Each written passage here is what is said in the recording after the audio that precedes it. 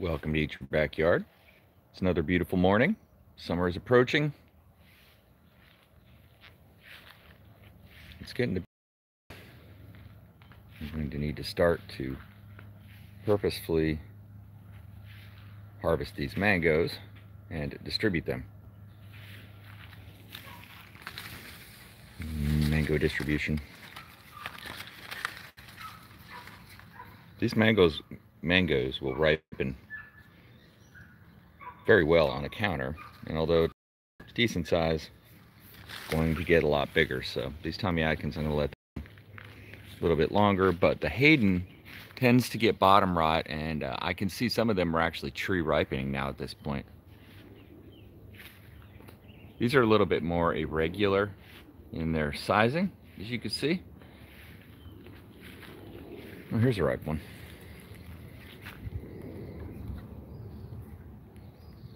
It's not completely, no, it's not totally, it's getting there. It's almost ready to go. When they get that real fire engine red thing going on, that's when I know they're almost there. It takes usually about 3 or 4 days to counter ripen them. So good practice is to start picking the unripened mangoes and phase them in, because it extends your mango eating phase. Got a project or two I need to do. Jack ended up getting cut by the edge of this chicken wire yesterday. The edge that I made here is just enough that if you brush against it, it can scrape you. So I've got to come up with some kind of solution for the edge here, but so far so good. Been using this coop I built. I'm pleased with it. I'm gonna try to clean up the camera lens.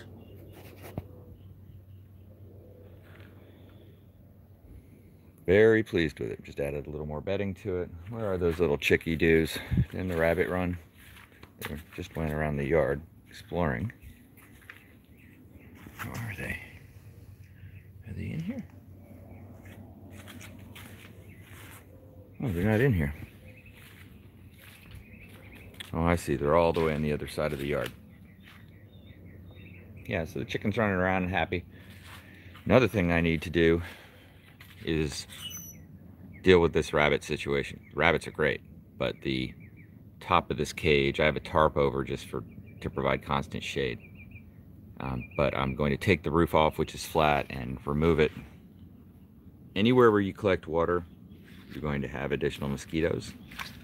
And the mosquitoes are present enough. By the way, if you have any effective mosquito repellent ideas, let me know, to include DEET and all the rest. I'm interested in people's experience dealing with mosquitoes. Lately, I've looked at it as a philosophical exercise, the mosquito bite thing, which is to just allow it to occur and try not to itch them, just be itchy. But I wouldn't mind finding a more effective solution.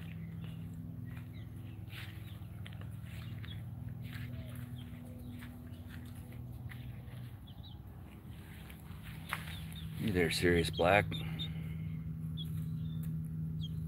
The baby rooster.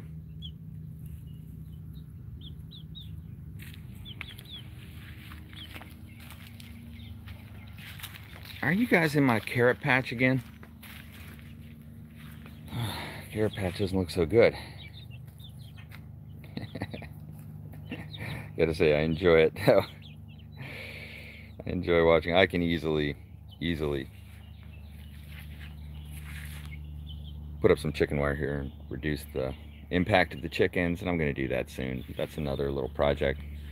Never a shortage of projects. My first, the alpha pigeon pea that I planted, is continuing to do well. I've now clipped all of the ends. It's very rigid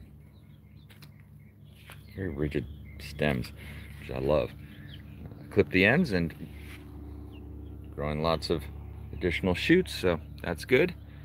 Experimenting with the pigeon pea, see best ways to grow it. This one I've got tree formed, and I'm going to try to maximize the tree formed fruit potential. Have it up on a stake here. This one I've grown as a bush, and I've been making videos about these, but as you follow the channel, hopefully you can see kind of the growth rate and what it's like. I've never grown these before, to let you know, but since they're such a useful plant and so highly edible, every part of it, that I just decided I had to have it. Now, what I realized is the rabbits love to eat this. So all of the cuttings I took off of here, I fed to the rabbits. These are the kind of plants I think you want to consider having in your yard if you are getting into permaculture, getting into creating food producing systems in your backyard. Even if you don't feed it to the chickens, you can always chop and drop and return the nutrients to the soil. And I've been doing a lot of that as well. Spent a little time with the compost bins last night. I say this all the time, but I just cannot believe what a bottomless pit compost bins are.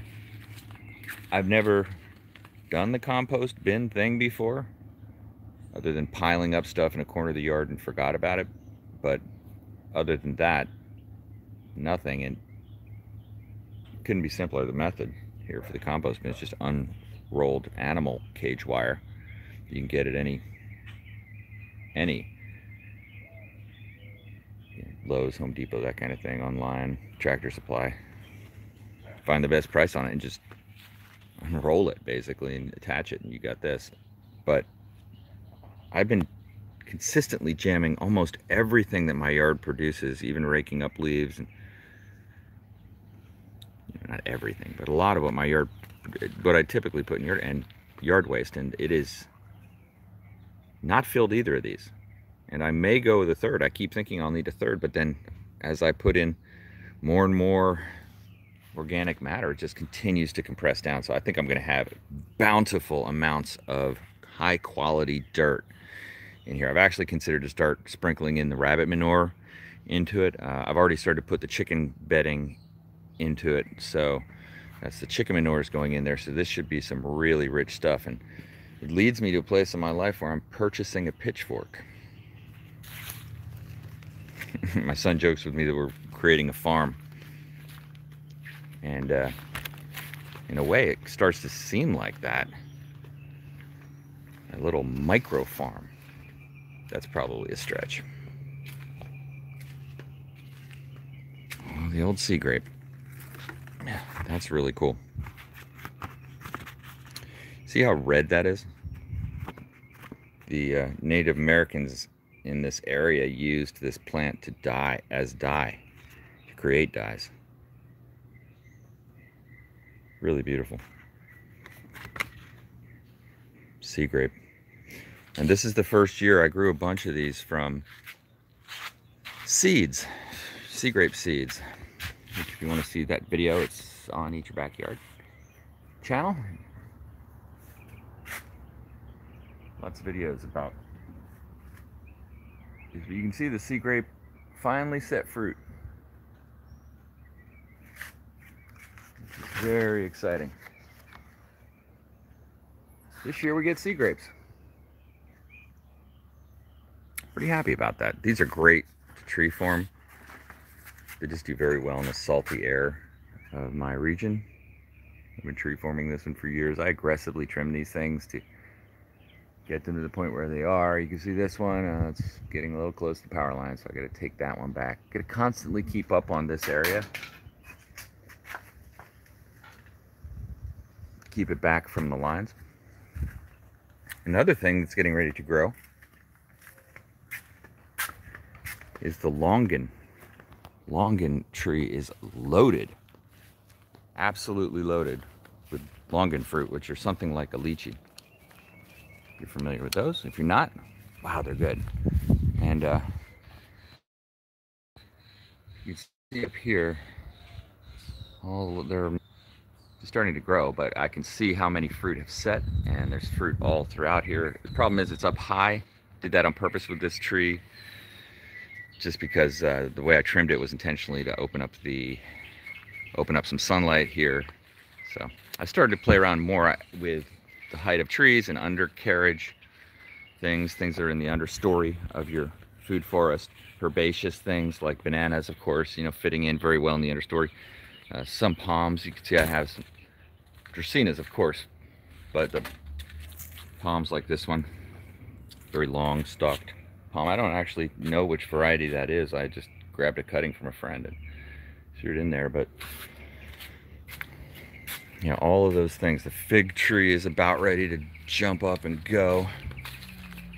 Keep coming out here to check to find if the figs are ready yet. Not yet. First fig of the year always gets me excited, but we're not there yet.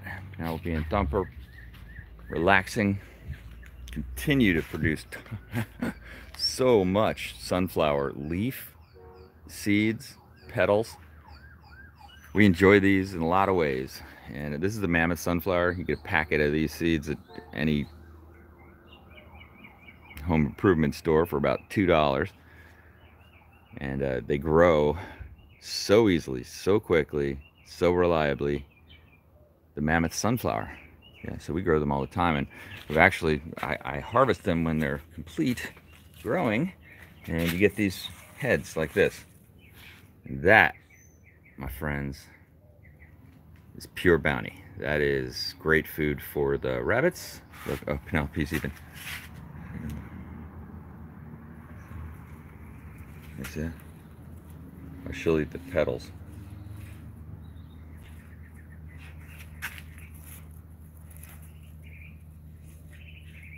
Yeah, we haven't given her pellets yet this morning. A little snack before we get her. These rabbits are well fed. We are a little bit, I'm a little bit concerned about Penelope, that we've been feeding her too much. She will just eat and eat and eat.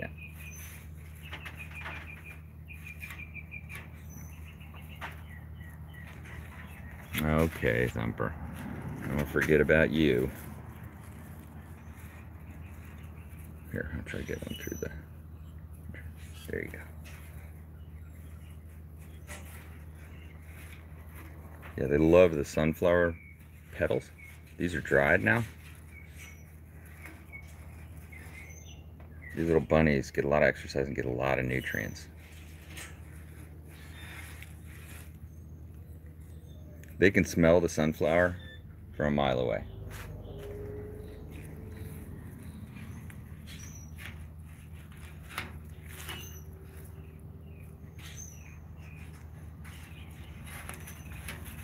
They love every part of the sunflower, yeah.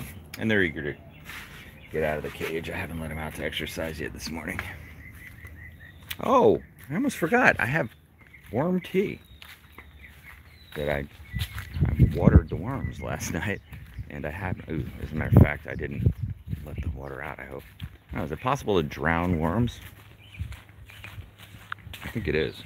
I keep thinking that could happen because sometimes I'll fill up the worm thing and not leave the tap open. Hey, little chickadees. Oh, look at this. This is I made a YouTube short about this thing. I love this. Just a little perch I made out of a fig branch. Hey guys, what do you think? I have mealworms because I have this bucket. But they love it. A natural perch. They were drawn to it right away. I didn't have to show them what to do. Yeah. I have so many buckets because at first I was going to capture the rabbit manure with buckets. Of course, that idea didn't work because all the manure went in between the buckets. All right, let's see. The moment of truth. Worm tea, vermiculture, permaculture. Watch, this is where I spray putrid worm tea onto my shorts. No, let's not do that. All right. Oh, look at that good stuff. Oh, you know what? Just since this is going to be an internet worm tea experience, let's lift it up. And what I do is I slosh it around a little bit to get the good stuff at the bottom in there. Because look at how black that is. That's what you want, all full of that good stuff. All right, let's see what we got. Oh, oh, oh. That smells absolutely horrible.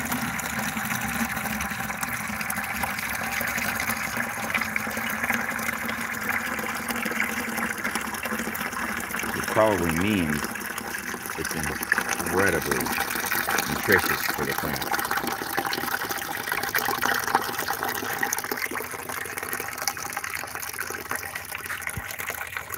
This system's really easy to set up, and I've got a video on how to do it. Recommend you do it. If you're adding this and the high nutrient manures, I believe you're gonna win. So I'll just let that drain. Oh, look at you, chickie doos. It's so fascinating to me what they do. That's why I call them chickie doos. What a chickies does. Chickies does, well, first the chicks go out and they roam the yard to their favorite spots, roost a little bit, play a little bit. Then they go into their childhood play zone, which is the rabbit run. Seems like a lot of mornings. And then they seem to now want to come back and go inside the hen house. Of course, they have food.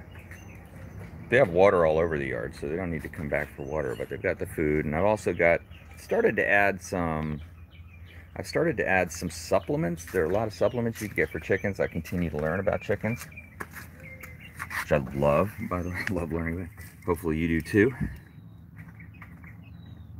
But this is actually grit, which is crushed granite. And they need that to aid their digestion. I was wondering if the sand would accomplish the same thing, but you know, it's really cheap to get a bag of this, and everybody recommends doing it. They need grit in their gizzard. You need grit. You got any grit in your gizzard? I think you're okay. Oh, he's definitely a rooster. Look at the crown on that guy. And we also water down on this level. Plenty of fresh water everywhere. And the other supplement you can get them is a calcium supplement, and the typical one I see is oyster shell. Crushed up oyster shell. And it's a tongue twister, oyster shell. Provides them with, I think, the minerals and so on, calcium and others, to form eggs. So really important once they start cranking out the eggs. I was really fascinated to learn how long it took for a chicken to go from chick to egg producer. Of course, that's well known. And for the first eggs, usually about, they say, 5 to 6 months. So these guys are coming up on 4 weeks old. So another 4 months, 4 to 5 months, I should have copious quantities of eggs. I haven't finished constructing the back area yet. Yeah, Jack said, did you make it like that to fit? No, just 2 pavers broke and it worked out. But this is the zone. Oh yeah. Oh, look at you. Oh, that's Blondie. That's Blondie the chicken.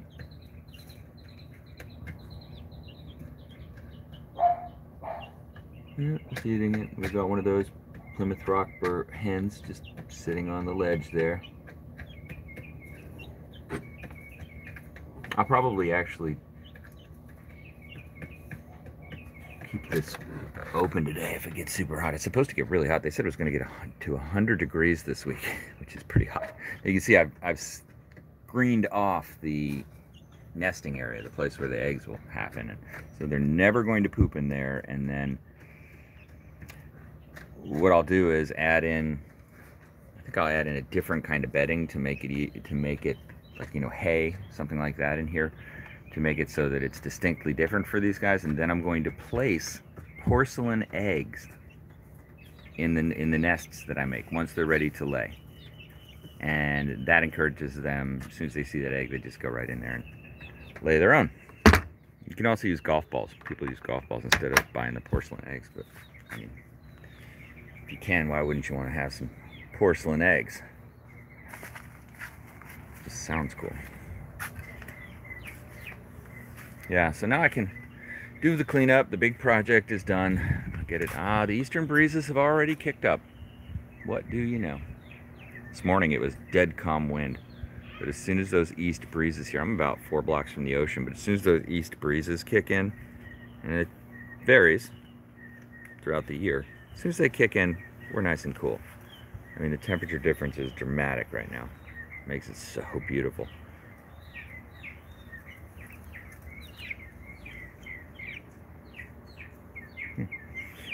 These little plants that are growing here are gourds. They're the birdhouse gourds, I think they're called. Or anyway, gourds. We'll see. I planted them here because I'm hoping I can grow them up and around this giant Hawaiian papaya, which you can see is loaded with fruit. I need to do a fruit harvest video on that one. You know, really what happens with these papayas is they're such heavy fruit producers.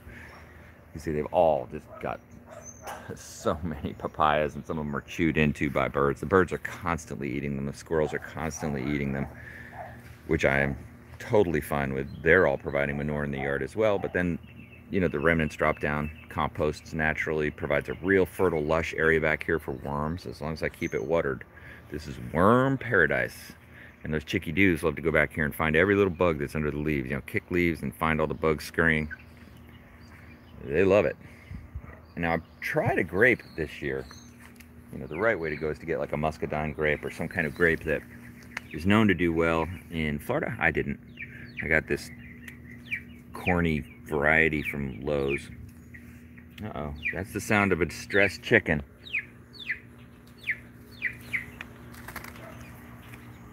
Whoa.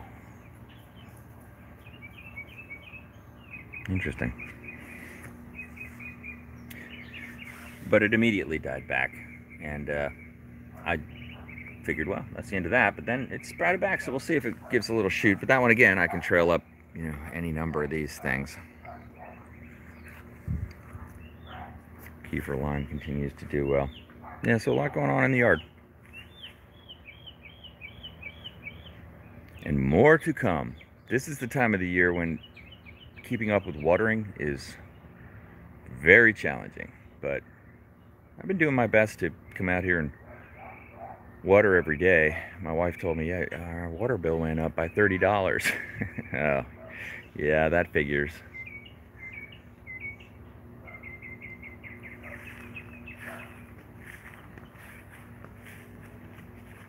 You know, that water is going to very efficient use back here. The water that we use for general irrigation comes from a well. But the water that I use to you know, you see there's always a hose now stretched across the yard to keep everything watered. From the hose is city water. This has been another game changer. I don't know if you have one of these, but the watering wand, where you can just extend out and water things easily, high pressure, various settings. That's just been incredible. It's like the, you know, mobile water can. There's a setting on here that has exactly like a regular watering can. And especially with this new little fruit grove, oops, sorry, I missed some. Especially with this new little fruit grove right here that I planted, this collection of trees. I've been watering them with that wand consistently now for the last 2 to 3 months, and it's really paying off. And look at how well this Jamaican cherry is doing. Oh, it's so cool. Sticky.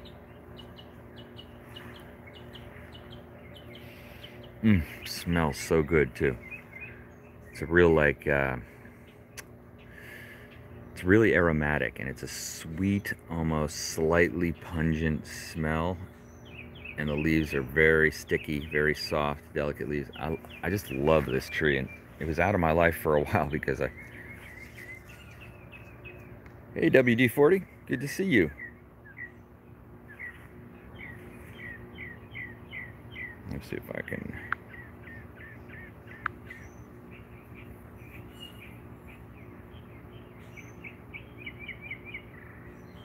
That's a great idea. A bite out of the backyard. All right, WD-40, I'm gonna do that now. Thank you for that awesome idea. Take a bite out of your backyard. Could I take a bite out of my backyard right now? I sure could. But what to do? Oh, gave me the idea. All right, let's go deep into the heart of the forest. Forest might be a stretch, but I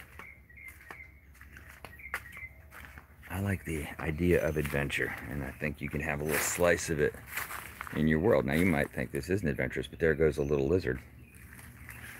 And I've seen back here over the last week black racer snake. They're super cool snakes, native Florida snake. I've actually got to be careful. I cut these Barbados cherry stems here, and they stay rigid for a while. You can put, like I have already, put a stick through the bottom of your flip-flop quite easily. They get these little things that stick out like this that are just broken branches, but it's the base of the branch, and it's not a thorn, but if you step on that, it'll go straight through a rubber sole.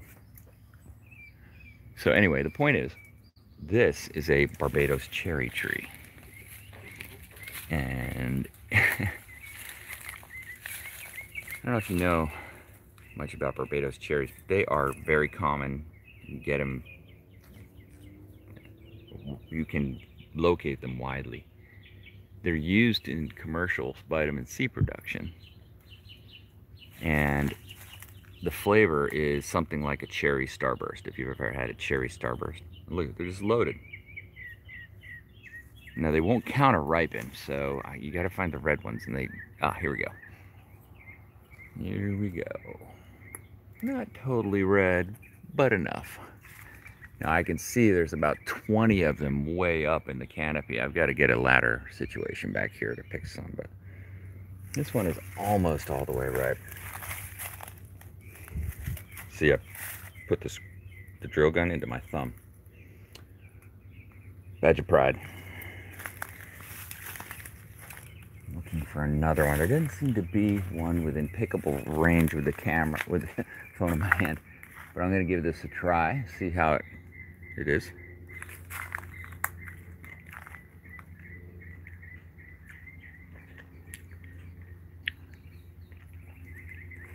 Wow. So delicious.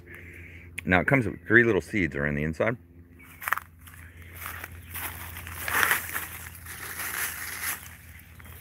Give them a chance. Because, oh, more. Oh, nice. I want to shake them to come down, but you can see they're just up, just beyond my reach. All right, I'm coming back here with a ladder, because that is delicious. Absolutely grade A. I was like, oh, there's my vitamin C pill. But I haven't taken the full dosage. I need to eat about 10 more of those. Now, it's interesting, this pigeon pea I planted here is enduring. How you gonna do? Chickens versus the pigeon pea? They're letting it live.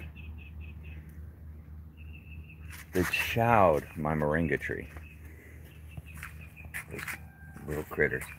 Still wants to come back. I've got some moringa trees here that I just planted from seeds, and I can plant plenty more. But I like the idea that they're edible and delicious. Oh, look at you. You get excited when I come by.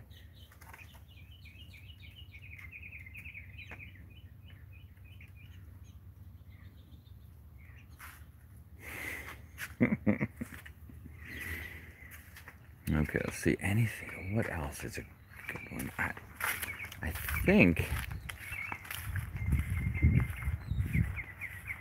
think the mulberries are pretty much all over right now, even though I have ever-bearing mulberry trees.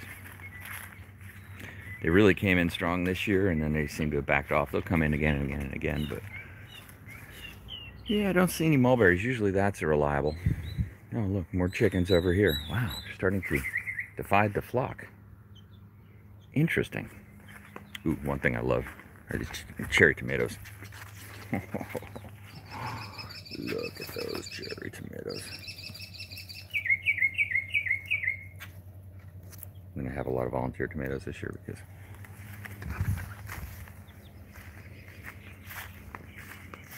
Man, these cherry tomatoes, I've just been eating them like crazy. They're so good. Just use my shirt to kind of dust off any schmutz. All right, let's try one. Great. Cherry tomatoes, smaller tomatoes are a great option in Florida. They really are.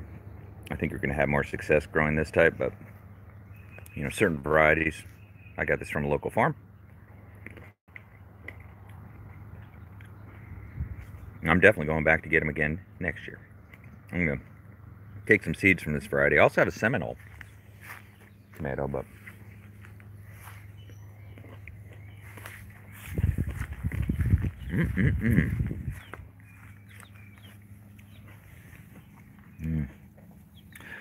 Well, these are starting to get rotten. But what this tells me is I'm going to take these rotten tomatoes here and spread the seeds out on a paper plate, dry them out. Seminole tomatoes is an heirloom variety. It's an old variety, and it was used actually by the Seminole tribe as a vegetable, and they're delicious. And they grow really easily in Florida. It survived everything I threw at it. My carambola tree is not one hundo right now. I hear a flock coming. Ah, reunited. Reunited at the roosting bar.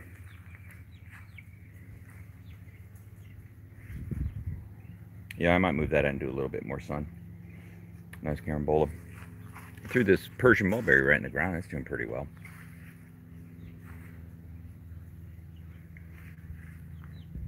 Well, okay. Time to get on with the rest of the day. Thanks everybody for jumping on. Also, WD, thanks for the comment about, I haven't responded to it yet because I really have been thinking about it, which was the idea of collaborating with some other YouTube creators. Hopefully you're still on the stream here, but that's a great idea, and I've been thinking about that for a while. There's some people that I really admire and love their channels, like Justin Rhodes as an example. I think his channel is incredible.